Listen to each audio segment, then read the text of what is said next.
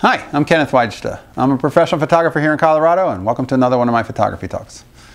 Today I'm going to talk about gear, specifically old and a little bit heavy gear. So I like to carry a tripod everywhere I go, and sometimes I don't want to take a big tripod. This is a small Gitzo tripod. I got this at a flea market right here in town one day, and there was a guy selling kind of like a junk sale every Saturday next to his house, and it seemed like he was in business because he was doing it every week. He left the tents up.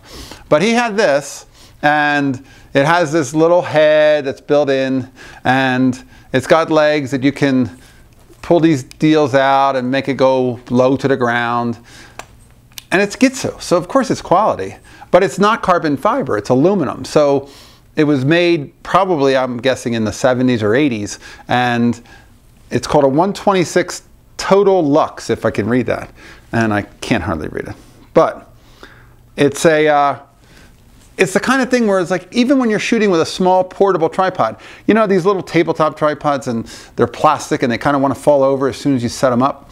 This is the kind of thing that you can keep with you, and it doesn't weigh that much. It weighs more than those little tabletop flimsies, but this is a quality, simple tripod. It's only this tall, and I can keep this with me when I'm going to a friend's house, going to a party, and I want to do a portrait where I want the control of tripod. Or if I'm shooting that 500mm lens that I talked about, and I want to have stabilization, but I don't want to carry a big tripod because I'm going somewhere. Maybe I'm walking somewhere. This is the kind of thing I can strap to my bag, and it's not terribly heavy. It's not terribly big. You don't want to really put it to full extension, certainly, and use it. But these old tripods, I think I may have paid $40 for it.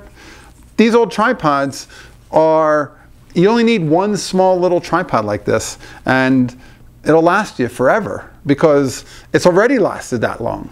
You know, these kind of tripods, aren't made flimsy and they don't break. If you buy the carbon fiber, they're going to cost you a lot. And they're very, very expensive new and very expensive even used. But these older ones that are aluminum, don't pay those prices for aluminum. They're not that light. They get cold in the winter time versus carbon fiber, which stay, you know, not so cold like a metal does. And you can pick these up cheap. And this is like, if you're looking to surprise yourself with a little birthday gift, little holiday gift that you want for yourself, you're looking for something that you can spend a few bucks on, but not a lot. This is a great addition to your kit because you'll use it frequently, as opposed to those little flimsies that fall right over. If you want to go hiking with it, if you want to take it to the beach. This is the kind of thing that you can probably keep your camera out of the sand if you have something that has a little bit of quality to it and isn't going to fall over. All right, that's the Gitzo small tripod. It sounds like a Ginzu knife or something, but it's a Gitzo, made in France. All right, that's today's photography talk. If you're enjoying these, hit the subscribe button. We'll talk some more. Thanks so much for watching.